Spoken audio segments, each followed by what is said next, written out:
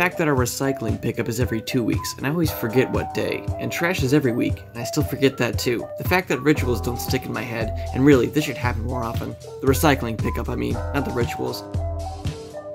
The fact that people have come and gone in my life, but the one constant that has always remained has been spaghetti with shredded cheese melted on top. Rarely with any kind of tomato sauce, at least not at home, never really cared for it, just not my jam, no siree bob, cob, lob, lobe.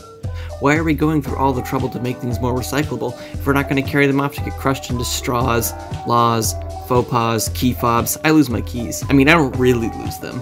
I just can't remember what pocket they went in. I'm constantly patting myself down like a TSA dad who can't get the remote to work. The fact that I'd eat it all the same if it's part of a dish at a restaurant. I mean, really, would I just sit there and scrape the tomato off every single individual noodle to my satisfaction? And I'm not a monster, so I would never send it back to the kitchen just because I'm not wild about tomato, cuckoo for Cocoa Puffs. The fact that at some point it's just time to grow up and accept that tomatoes happen every now and then. No biggie, Biggie Smalls, Naomi Smalls, legs, dairy. The fact that I started wearing tighter pants, or maybe that my pants just became tighter, and now to compensate I'm top-heavy with pockets. The fact that I told myself I would stop ordering things from Amazon, and now I have a pile of grinning corrugated in my room forever trapped in purgatory. You're trapped in here with me! The fact that every time I get home from work I throw my stuff in the same place, and this is the only ritual I know by heart. Fart, pop art, Kmart. It was right by my first job at a movie theater, and there is, or was, or who knows now, a big Kmart right smack in the middle of Nicolette Street in Minneapolis. The fact that some people do, though, I mean, send food back in restaurants, not go cuckoo for Cocoa Puffs, though I guess that too. The fact that I wonder what goes on in their heads as they look another person in the eye and say, I actually don't want this, can you take it back? And not even for a hygienic reason, not for a hair or anything. The fact that people just send food back because it tastes different than they wanted it to taste, but at least you have food, so you might as well just eat it and get something else next time. Quit your crying. You can't cry all day, Sarah Lee, Sarah Palin. Cuckoo for Cocoa Puffs, Bird Brain, Toucan. And who even shops at Kmart anymore? When they close the Kmart, what happens to the stuff inside? I bet they stuff it into smiling boxes and ship it to people like me, who tear at it with glee for a brief moment and live with the guilt of lining Bezos' pockets. I didn't buy my extra pockets at Kmart, and now they're laying in the same spot they always are, trapped in their own purgatory. You are trapped in here with me. The fact that it might be more efficient for me to just have everyone bring their recycling here, and I'll melt it into copies of Middlemarch for Penguin. The fact that I can't practice this ritual means that Penguin Random House will become Random House in 50 years, because no one will remember what a penguin was. The fact that future generations probably won't know what a real-life toucan looks like, and a whole bunch of other animals too, but at least they'll have virtual reality, so they can go virtual paragliding with their virtual pet cockatoo named Reginald. Or it could be a Crovid Random House. Crovids will inherit the earth. They practice more rituals than I do. Drill baby drill, drill till you drop crop top. They would never forget to set the bins out.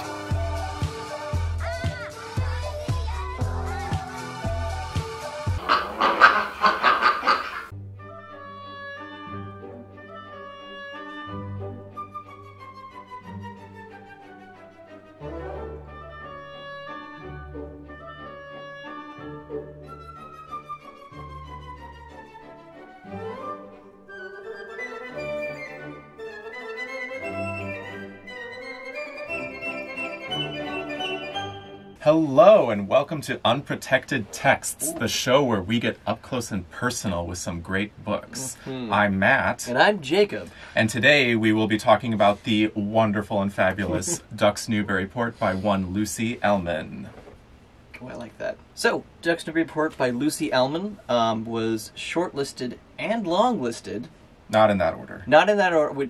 We'll talk about the Booker judges later. Yeah. We'll get to them. In a perfect world, which is the world of Alice in Wonderland, all have won and all shall have prizes. This is her 8th novel. I have not read anything else by her, Matt. No, neither have I. I've tried to get my hands on the others, but it's proving tricky. Her father was probably the most famous James Joyce biographer.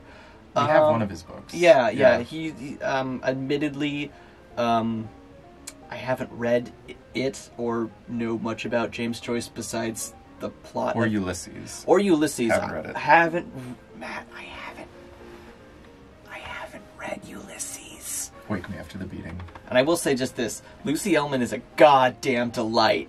She's a genius. That is my favorite part of this whole process, was just reading interviews and listening to her. She is, I mean, she's one of my new favorite authors, hands down. Each one is better than the last. Yeah, like it just gets better and better. Just even if you don't read Ducks Newburyport, just read her interviews. I'll link them down here in the show notes. She's now in my pantheon, even though I've only read this. She's officially in the pantheon of my favorite authors, especially living authors. I think it goes like, I mean, Kurt Vonnegut mandatory top for me. We'll talk. We'll do an episode, and then I don't know, a bunch of middling. But then Lucy Ellmann's up there. I mean, I don't know. For me, Fran Lebowitz was pretty much by default #1. This is not something I believe, by the way. All right, I don't believe any of this. You know. Well, not that like I had a problem with her writing, but yeah. So it's off the top of my head, Fran Lebowitz and Lucy Ellmann. Good choices. Kate Atkinson. Kate Atkinson is also at that table. I haven't read any Kate Atkinson. I mean, I would just go for the good one, and that's Life After Life. The good one, okay. I mean, she's known for the good one. I don't mean it like that. I just mean she's known for like mysteries. Oh yes, like that sort of genre. But Life After Life is really not that way. Okay, and it's well, you know, very thoughtful, but time travel-y, but not with like a sci-fi gimmick. Okay. Like it's very knowing and well paced and well constructed, and a lot of pathos, but not schmaltzy. Okay. That's fair. Yeah. I am a sucker for a sci-fi gimmick, though, and genre. But let's talk about Ducks Newburyport proper here. The book. And I feel like we have to get into the legend, the myth, the legend.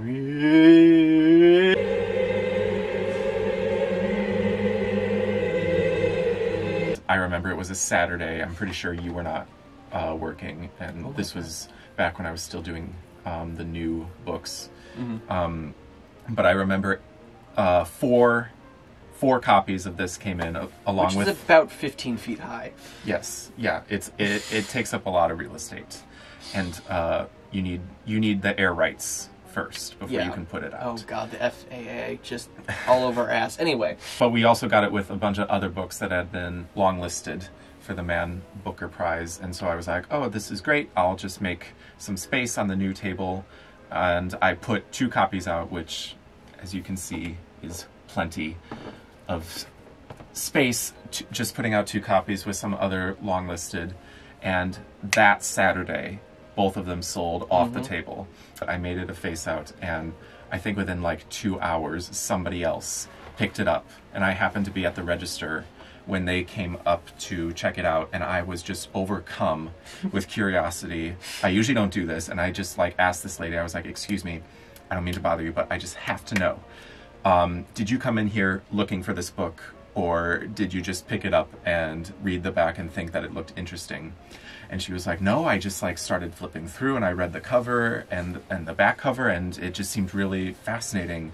And so my curiosity just grew and grew, and I would like keep coming back to it, and I would just like look through it. And I mean, just to like flip through it and look at just the huge blocks of text page after page, it was just captivating. And just read individual little sections and like phrases here and there, or just half a page, because you literally are just like jumping into the middle of this middle-aged housewife's thought process. Take the plunge and just go for it.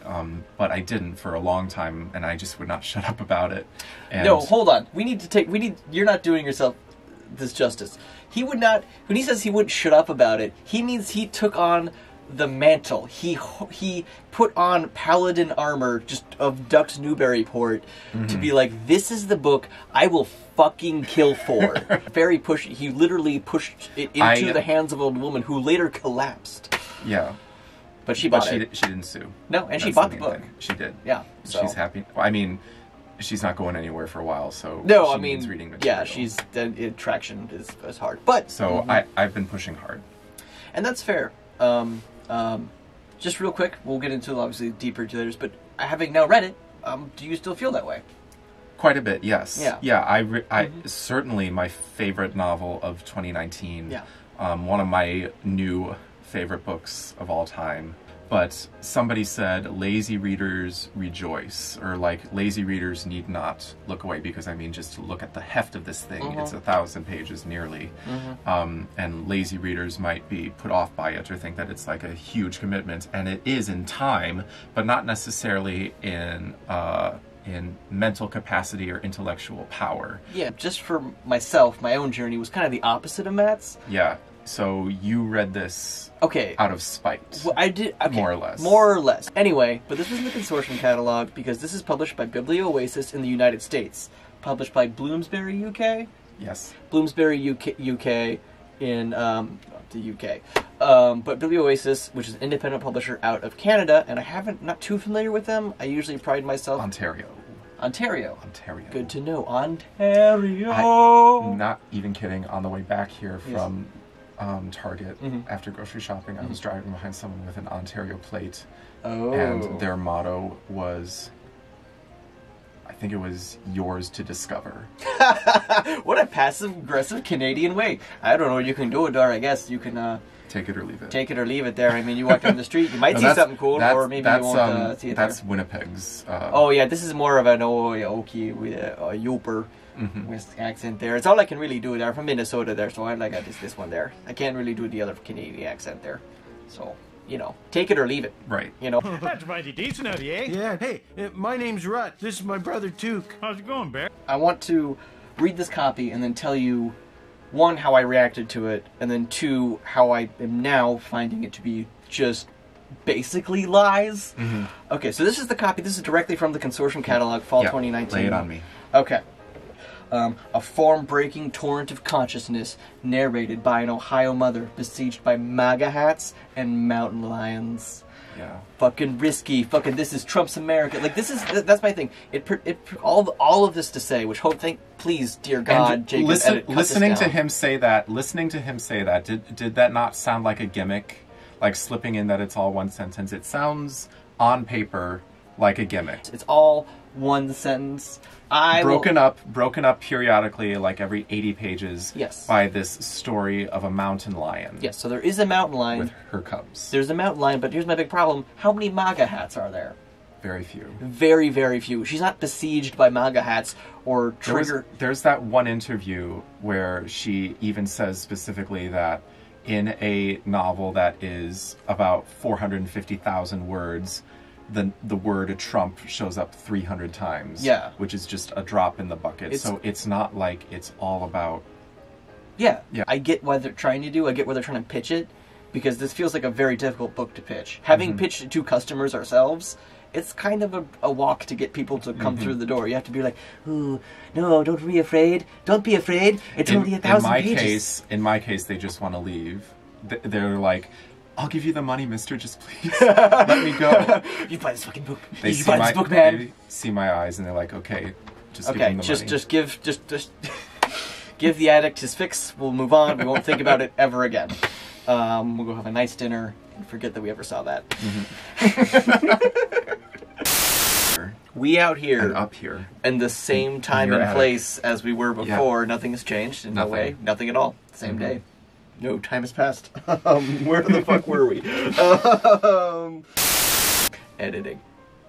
So I read this book pretty much out of spite, despite Matt, to try and bring him down from this high, euphoric place he had brought himself to. So I got it in November. I read it pretty quickly, actually. It was also over break. It was also over break. I had a little vacation. I went home, flew home over Thanksgiving. So I had a lot of... I'm one of those people who's like, oh, I gotta get to the airport like 7 hours early because security's gonna be real bad. Security's gonna be real bad, guys. Don't worry, I know what I'm doing. I've flown on planes a lot of times. Look, I'm taking off my shoes. Shoes off. Look, I'm taking off my shoes, my belt. Look, my keys. Here's my ID. All the stuff. It's in the bin. Touch you. Yep. Go ahead. Touch away. Do it. Yep. Right there. That's good. Thank you. Yes. Thank you. Goodbye.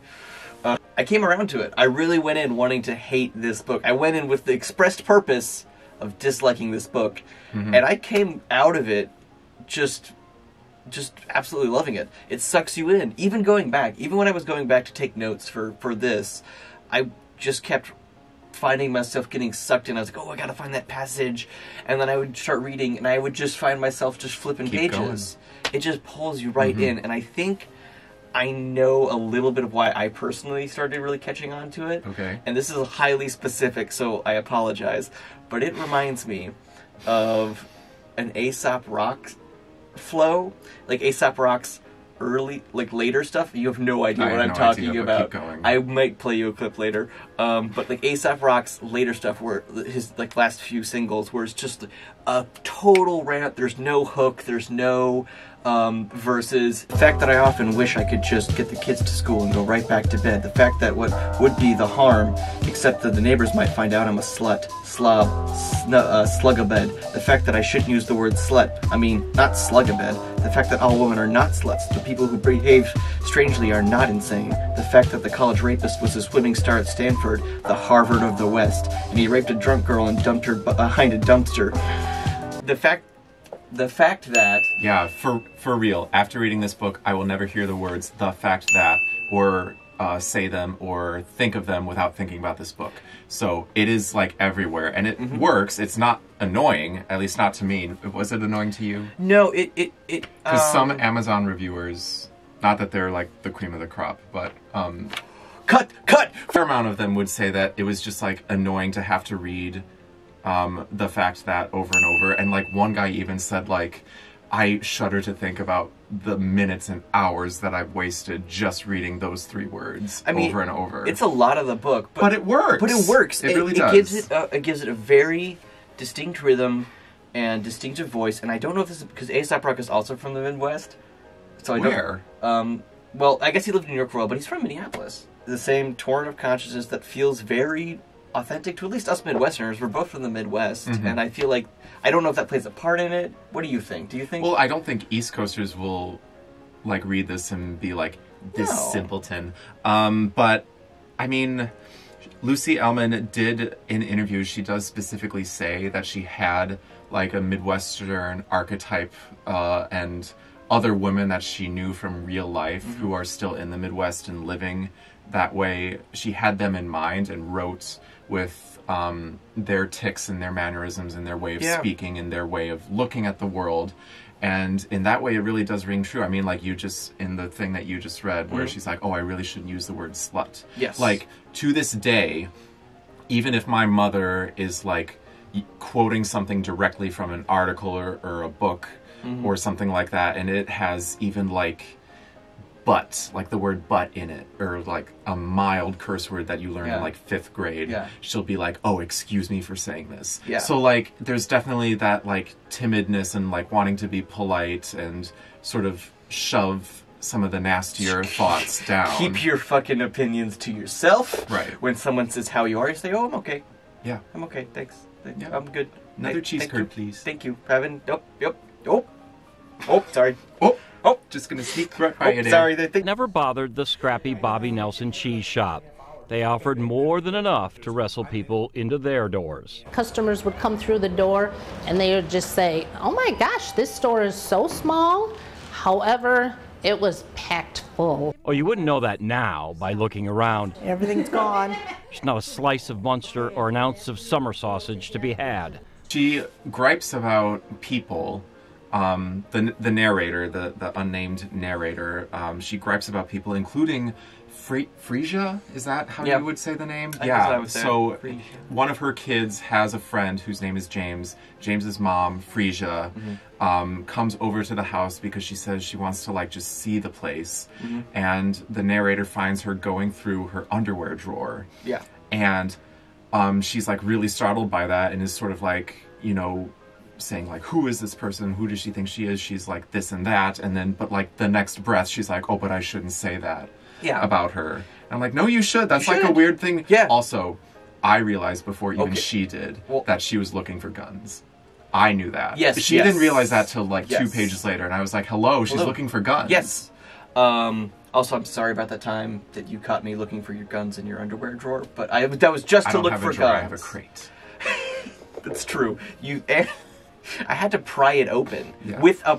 I don't know if he nails it back. Do you nail it back together? Wow. Okay. You have to commit. Okay. Look, you do.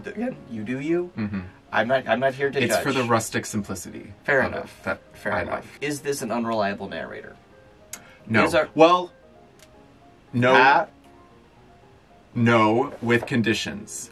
I think that she is telling the truth. Like, she's not aware of the reader. So, like, it's not like she's telling you all of this stuff and she's, like, aware of the audience. I think it was Katie Waldman in The New Yorker who noticed the whole thing about, like, the narrator would say, like, ass or butt or cock. And she'd be like, oh, no, what's wrong with me? I shouldn't think that thing. And Katie thought that that had to do with the fact that the narrator was aware of the reader. I don't think that that's the case. Now, is the narrator completely aware of herself and her own psyche and her own habits and tics and, like, her own faults and shortcomings? I don't think so, but that doesn't mean that she's, like, trying to pull a fast one. Yeah. Do you know what I mean? She's not fully consciously aware, because another part of that is she says she has a terrible memory. But, like, fully 40% of this is flashback. So this is why I asked this question, because, first off, points me, I asked a great question. So take that, Tom Brokaw. Point. Oh, thank you. Anytime. Thank you. I'll keep it right in there.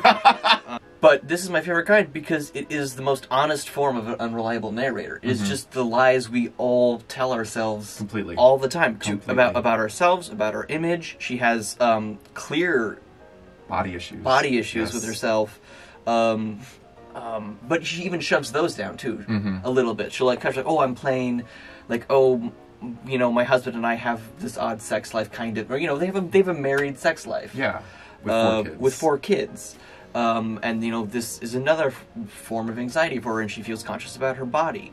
Like we all do, and then sometimes we're like, oh, but I shouldn't think that way, or all this. And so, and I feel like when she is retelling events, because, again, a lot of this book is told in flashback, quite effectively, I will add.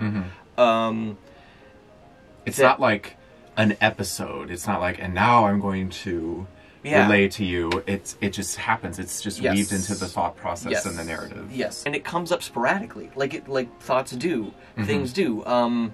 There was a band playing at my other job, not the bookstore job. All of a sudden I walk out to the front, and Streetlight Manifesto's playing, and all of a sudden I'm back in my friend's car in high school, going to Chicago to see them. And it's like those kind of memories just crop up incidentally, and they do for her too. You know, she'll see some Lysol, and then she'll go on a whole binge, and it'll bring up memories about her family and her mom and her dad. Or like a glass, or like a specific type of, like, bubble glass. Yes. And she'll think about her horrible grandmother. Yes. And it feels very natural, but at the same time she's giving you very important information that ties into the themes, that ties into the narrative structure. And that's the real magic trick of Ducks Newburyport for me, is to engage you not just with these wonderful little, I guess not little, 80-page long thought explosions, but to convey quite easily and delightfully a whole narrative about this woman's life and her family's life and how she views different members of her family. That's to me the real magic of it, and not how many MAGA hats and Trump tweets she has to worry about. I just realized that when the monologue in my head finally stops, I'll be dead, or at least totally unconscious, like a vegetable or something. Someone else on Amazon thought that this took place over a day, which is dumb. That is dumb, because it clearly doesn't. Right. I think it starts in January, which I thought was cool, because I started reading this in January. So I was like, oh, how atmospheric. Cute. But I think it goes all the way up through, like, April. I think it jumps, like, a few weeks. You finished it much more recently, but it definitely jumps 10 times. Yeah. I also want to highlight this, the breaks of the mountain lion and her cubs, which are told with a lot of punctuation. Right. And those don't count. They don't count. Oh my god, it's so interesting. It doesn't count. It doesn't count. It doesn't count. You and Lucy Ellmann agree. Right, because we're right. It doesn't count. You know what? Sometimes you got to be comfortable with being wrong. She fully breaks. It's a full break. But okay, you know what? Fine. I'm not here to argue this. One thing I will say to you, I sort of get the confusion why some publications erroneously reported that it was 6 sentences, which it's not. It's 1. But interestingly enough, the first time I ever actually saw a period in the part of the novel where it is her thought process is when she picks up a newspaper and she reads the headline, Oh, yeah. Mountain lion found or spotted in Ohio County, period. Police respond, period. That was really interesting, that when these two narratives start to intersect, that's where, I mean, it really was jarring, like seeing a period smack dab in the middle of this massive block of text. Yeah. And I mean, it was in quotation, so it was in a newspaper. Again, doesn't count. I wasn't counting those. It doesn't count. I wasn't. But okay. It was just really inventive and clever on her part. Absolutely. Absolutely. The fact that the raccoons have given up raiding our trash for the day, but traffic sounds have taken their place, and now the chickens are trying to outdo the car noise. The fact that they're always on the move and always in such a tearing hurry. People, not chickens, though also chickens. The fact that where can they all be going, screeching around the corner like maniacs. So the fact that she has to clarify what she's talking about in a clause like that where she's using pronouns. I mean, some of them are funny, and certainly in like the first 100 pages I thought that it was funny, and I would like enjoy to see what kind of things, what dichotomy she's gonna like shove together, because that can be humorous. Absolutely. But sometimes it does get old. And I will say though, real quick, that this is a funny book. It really is. I laughed a lot. Sometimes it is just so stupid. It is just so stupid. Like, it literally opens with, after the first mountain lion part for like a page and a half, it literally opens with the fact that the raccoons are playing around with our trash in the driveway. That's what a way to begin things.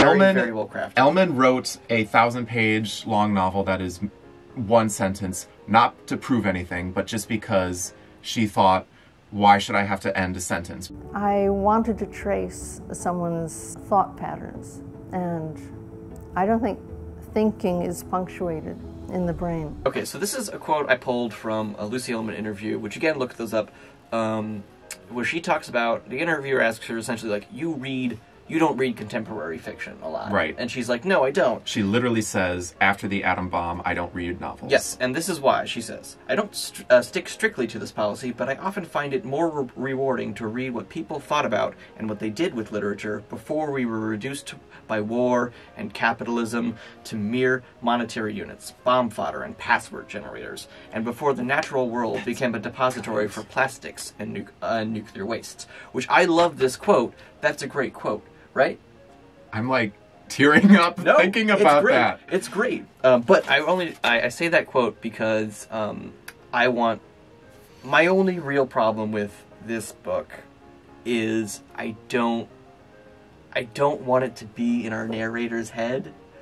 And I know that's a big problem. Yeah. Let me just spell this out because I know you disagree with me. Right. He's said before, I wish that this took place in anybody else's head. Yes. And now I want you to explain yourself. Yes. Okay. The only thing I didn't really like is I wish it had been set in any other person's brain. Why did she write a book that is so expressly trapped in this moment in time? Now, I, again, appreciate the project, love the project. Maybe it's because of what I read in general, or maybe it's just because of my personal taste. I mean, it is. Who am I kidding? It is because of my personal taste. I wanted this style of novel to take place outside of my own anxieties. Like, she talks a lot about environmentalism, a lot about worries. The shit that, I'm gonna burp. Edit it out. I have already a cavalcade of anxieties very much related to her. When I was little, I used to be terrified that a black hole would just fly by our solar system just enough to put the Earth's the rotation of our solar system off whack, that our Earth would go flying either into the cold distance of space or right into the sun. It does give you social anxiety. It does give me a lot of anxiety, and I don't need that, and I don't need it for this moment. your quotes from Yes. Lucy Ellmann's interviews. I wanted to read some quotes from interviews which will refute a lot of things I initially complained about directly. So, first off, this book is very heavy. Man, it's so heavy. Oh, God. It's God. just like a quarter pounder with cheese. But she addresses this issue in I think, a very good way. Can I say that I also suspect it would not be such an issue if I were not female? Men can take liberties. A woman writing a long book is considered audacious, if not outrageous. Our novels, like us, are supposed to be petite, so many male reviewers have complained about this book's size. And I fear male upper body strength might not be all it's cracked up to be. Come on, guys. It's just a novel, not 7,000 pages of Wikipedia. It's really not. I'm hot! I'm big!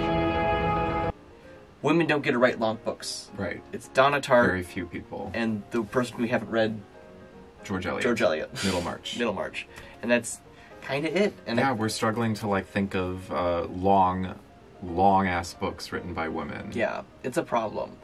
Not with us and the publishing industry in general. Yeah, they just get a lot of flack for it, and it's total BS. Yes. She gets asked about symbolism, and she essentially says symbolism is cheap, which makes total sense, because one of the events that happens in the narrative, a major plot point, is she and her 4 kids are going to the mall, and also in the car that she's driving, she's got the pies and the cakes that she bakes to sell to small businesses to make a little extra money, that sort of thing.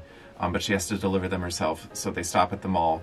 And while they're there, a major storm hits the area, torrential rain, and a flash flood occurs. There's a small river that goes under the bridge that is the main entrance and exit out of the mall, I guess. And so it carries away the bridge because there's suddenly this flash flood, and literally being carried down that river in that flood is a person's house. And she notices that a cat jumps out of one of the windows onto the roof of the house and into the river, and then sort of disappears from view. So me reading that, I was okay, this has to mean something. She must be trying to say something. So what does the house symbolize? Is that civilization and cities and the folly of man and making things? And is the cat people and koalas in Australia and that sort of thing? And the flood is, but it's not a 1-to-1 ratio here. She's not trying to be totally in Great Gatsby, the green light symbolizes Daisy and money and blah blah blah. But he did not know that it was already behind him. Gatsby believed in the green light. Because if you were just reading her thought process, and if literally nothing happened in the book, and plenty does happen, it's not it's just random thoughts. Things do happen, and she comments on them, so that's how you know that they're happening. Yes. If nothing happened, you would think that she was just a basket case staying at home all day. Yeah. But a lot of her internal worries reflect the external world that happens around her, and then eventually to her directly. Yes. Normally you'd be well, there's no deeper meaning. What's the real point? And you're no, that's the point. The point is things are fucked up, and she's really worried about it, and she's got a family to protect. Completely. At one point you said you didn't think Leo was a good person. Yes. That you thought he was a bad guy, he gave you the creeps or something like that. Explain yourself. Fair enough. No, it's fine. Oh, wait, excuse me? Did you just say let's talk about the husband? Let's not talk about what you don't want out. To me, he came across as well-meaning but arrogant. Just I know what's best. I am the man in this situation. You've had a previous marriage and you fucked that up. So let me take care of this one. So did he. Well, so did he, but he doesn't view it that way. At least that's how it came across to me. Now again, none of this is really not like the flood. None of this is as explicitly stated, but I feel like a lot of her anxieties about the marriage come from him being. If we were in his brain, it would just be a flat line of confidence with maybe a boner here and there. It would just be But here's the question. Yes. Does confidence beget boners, or do boners beget confidence? Oh, discuss below. There was one time somewhere in like the 400s or something where she's like making pies and like working in the kitchen, and she specifically says that sometimes when Leo like comes into the kitchen, it like creeps her out, and like his presence like suddenly being there unnerves her, something like that. And then also the time when she recounts that he's like getting ready to go leave on one of his business trips, and he delays packing, and it's just a mess. It's a last minute slapdash thing, and like they're sort of like tense around each other, and like, should she call for the cab? Should she double check the cab? Should she like check on her husband? Should she just let him be? And she hears him clipping his toenails. So I will disagree in that I don't think he's like he's probably arrogant, but I really think that I think she accurately represents just the unblissfulness that married life can be. That's true, and I will also say that she still is very deeply in love with him. Oh, absolutely, and again, Leo is not expressly ever described or does anything in the novel that you're like, oh shit, Leo, fucking don't you ever talk about my husband? Don't you ever? You don't want out for everybody to know. You better watch what you talk about me, or everybody will know. Everybody will know. My husband. Everybody. Even in a ostensibly healthy marital relationship, there's always some tentacle of the patriarchy. Yeah. So, in the 600s, for about 30 pages, there's a break in the texture. Yes. Oh, this is my favorite. We come to this section where, if you can see that, it's not nearly as oppressive. And it's just like individual phrases per line. And that's the way it is for about 30 pages. So why do you think she put that in there that way? Why the sudden... I think it is motivated by the character and all the things she's about to go through. It kind of sets you all up. It's like an act break, really, too. It's like end of Act 2. I don't know. Everything's been said because at that point, I mean, I'm a little fuzzy on where it falls, but in the next 300 pages, a lot of shit goes down. You mean in the next or here? Here. Oh, completely. Yeah. Completely. Yeah. The last 200 pages, she had me by the balls. Yeah. She really did. And I think that break is literally just to be like to remind us that, because I want to stress, even though it doesn't look like it has a lot of structure, this book is incredibly well structured. Yes. And that, I think, is an excellent part of it, where it is just like curtain Act 2. And that's why I think, I don't know if you had a different theory. I think just on like a smaller level, because so much of her thought process ends in like this sort of downward spiral of anxiety and doubt and being unsure and socially awkward and all these worries, and like her kids and Stacy, her relationship with Stacy isn't good. But I think that break, it certainly starts out that way with like, she literally she sets out to list the things that she knows for certain. And some of it is like, you know, easy things like the sun will rise. But sometimes it can be funny, like she associates the word threesomes with Bill and Hillary Clinton, and she's like, the Clintons will continue to be married in their own way. Yes. Like, it literally says that. Yeah. So it's more of a positive, more affirmative shift. So that's what I picked up on. That's fair. That's fair, too. Yeah, I mean, I agree with that. I guess I didn't really think about that at the time. Well, just think about all of her, like, right before you get to a break in her thought process where it shifts back to the mountain lion for about 2 pages or so. Usually right before that, there's like a downward spiral, and she keeps coming back to Mommy, I'm broken, her sickness broke me. And she literally ends up sobbing in the bathroom more than once. Absolutely. That's a very good point, Matt. Matt, you want that point you gave me earlier? Here's it back. Oh, God. Oh, that poor point. Oh, my God. So short-lived. Tastes like sriracha. That's just because I have it on. That's what I'm wearing.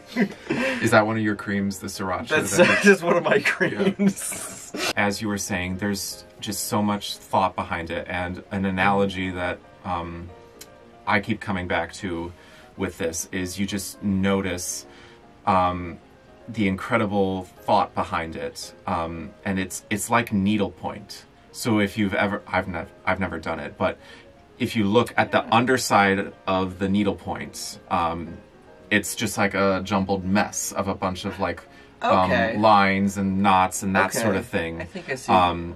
But when you flip it over and it's like the side that you like show everybody, you put on your pillow, whatever, it's like this beautiful, well, clean, usually symmetrical thing. So there's so much going on, and it's like I was saying before about how usually at the end of the like 80 or 100 pages or so, she usually has like a downward spiral. But even on like a larger thing, like I think I remember the words euphoria and nap came up always together. Oh yeah. And I would wonder, like, why is euphoria and nap always coming together? And you just don't know why. You always see them together. Yeah. And it's not until literally somewhere in the 700 pages that you get that flashback and that story of how when the narrator was like 5, she was having a nap. And she just felt so euphoric waking up from that nap, and everything was right with the world, and she was so happy and content, glad to be alive.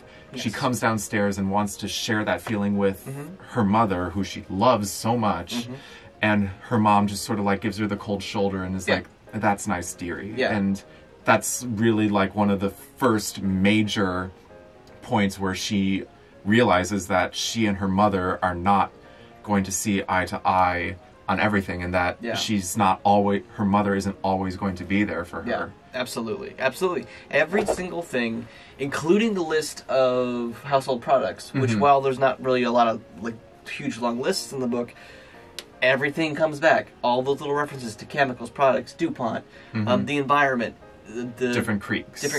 Yeah. Oh, you want to talk about the bear map? Or the mountain line. The bear map. Different map, check grinder. Folsom Street Festival. Folsom Street Festival. Anyway, but you want to talk about the mountain line map. Yeah, so it comes back to the whole spiraling thing. Because if you look at the literal map, and you can insert it or whatever, looking at the map, the lion literally makes like a spiral, and it gets into a tighter coil until eventually she gets, you know, something happens to her. I won't spoil it, but where she ends up, so the whole map is like a spiral. And a lot of the character and the psychology of this narrator is the same sort of thing.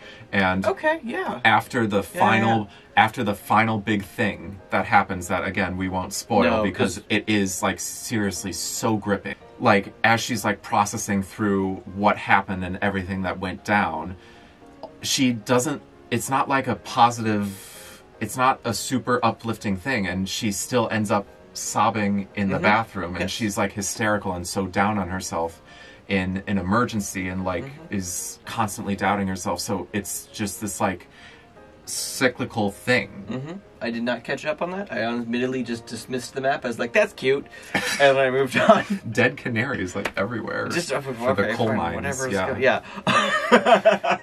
My bit of advice just for how to read this, because yes, there are really no chapter breaks, that sort of thing. You can try and read the 80 pages at a time just to like make it to the next part where the mountain lion comes back. Sometimes you don't always have that time, so I would just have to stop. I would try and stop at the top of the left hand of one of the pages and read down a little bit, so that way when I came back, I would look at that and look at the previous 2 pages. And just because otherwise I would be like, I don't exactly remember where I left off. Like I don't remember exactly what was going on in her thought process, so it's good to just refresh. Even the damn title of the book, you don't know why it's called this until halfway through. But so she really does take her time, but it really helps the reader along in how things are associated with each other.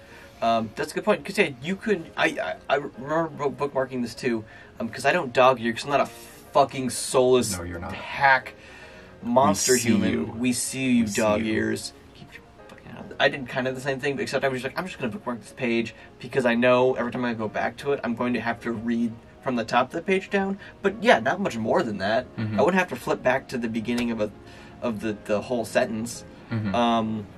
Which would be all the way back. Which would be all the way back to the book if we're counting not periods or whatever. That's fine. Which we're not. Oh my god. Can't even. But you will. With you two, I can't even. Anyway, but yeah, but that's all you need to read, because it is multi-layered. It's like, if you want to use cross-stitch, I'm going to say it is like a laminated pastry. What kind of laminated pastry? I'm just going to go straight croissant. I see no reason to go any further than chocolate, almonds? No, just straight croissant. Okay. Just nothing fancy about it. You got your block of butter, which I'm going to call like the plot of this, the actual meaty plot. You got your dough, which is her consciousness, and you fold it over, and you roll it out, and then you fold it over, and you roll it out, and you have all these lovely, lovely little layers. And so at any moment in time, you're getting just a little bit of butter and a little bit of steam fluff, and it's just mwah. At any moment in time, it's evenly distributed. That's beautiful. Thank you. That's great. Thank you. Do you know what I want? What do you want? I want you to make a croissant that's big enough that you can just put me inside of it, and I'll take a nap. I think I can do that, but I'm going to need probably an actual steamroller. I guess my final question for you, final consideration, and this sort of goes back to the title and thinking about why she chose to call this what she did. Do you think that this is an ultimately hopeful book? Do you think it bodes well for the character, for us, for humanity? Okay, does the character feel hopeful at the end of the book? Does the narrator herself? I would say no. I would also say no. But are we supposed to? I would say... Because, for example, like the title, Ducks Newburyport, and we're just going to spoil it. That's fine. So, those words are associated with each other, and you first read them in like page 90-something. Yeah, it comes and up you very perk early. up. But you don't know the full story till halfway through. Yeah. And it's the story of... So when the narrator's mother was very young, she chased ducks into a pond because she was like in love with ducks. But she couldn't swim, so she just like wanders into this pond and starts drowning. And then her older sister, Abby, the narrator's Aunt Abby, who is also can't swim, very afraid of water. Yeah. Despite all that, she runs in after her baby sister and saves her from dying. Also like an A$AP Rock song. Anyway. I think that this is, it's hopeful, but with a lot of conditions, because I do think in like the last final 5 pages, there's like a sense of closure, and there is a period.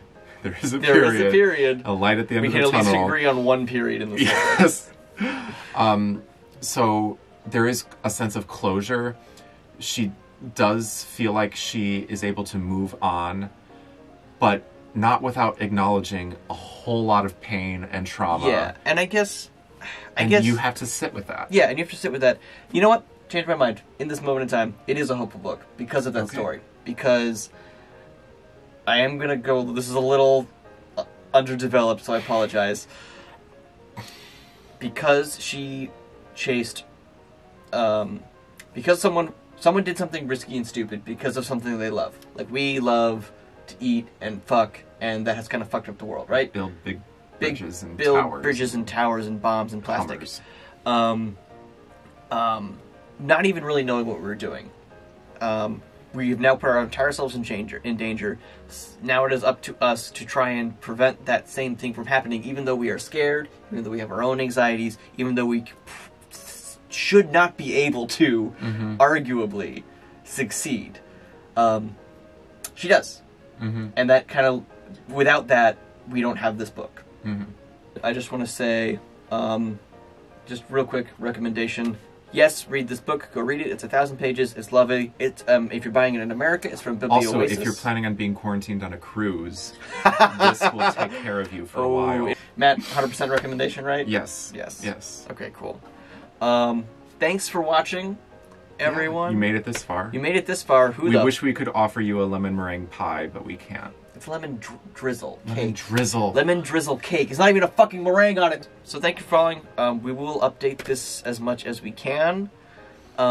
We do work a lot. You work 2. I work 3 jobs. We have 5 jobs between us. If this becomes a job, maybe we can get rid of one of those jobs. Maybe. And do more of this. Yeah. So I hope you guys like it. More buffoonery and goonery. Tomfoolery. Tomfoolery. Cut, print, streaming. Boom, boom, boom.